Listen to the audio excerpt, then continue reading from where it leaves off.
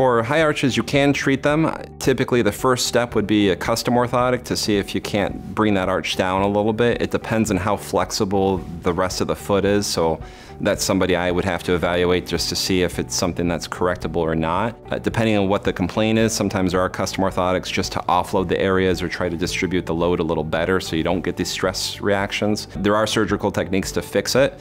It often requires what's called an osteotomy, where you break a bone and put it in a different position, and then you often will have to do some rebalancing with tendons to make sure that this doesn't occur again. Most of the time this is genetic.